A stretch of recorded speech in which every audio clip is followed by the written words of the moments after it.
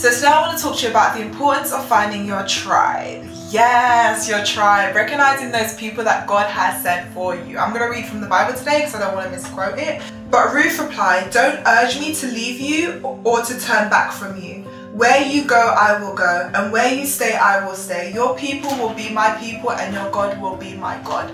The people that God has ordained to be in your life, you're never going to need to ask them to stay. There's going to be times where you're going to feel like you have nothing left to give anyone, and you're going to push people away. The people that God planned to be in your life will stay no matter what. If you haven't found those people already, I pray that God sends you destiny people this week. People who He has ordained to be in your life.